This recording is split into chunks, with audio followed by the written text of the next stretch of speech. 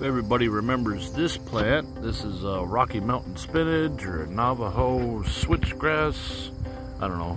There are so many different names for this. Cleanthus is one of the terms that came up the most, but what we're going to do today, we're going to take some of these seed pods. We're going to take some of these seeds off of here. And it's really cool how they split.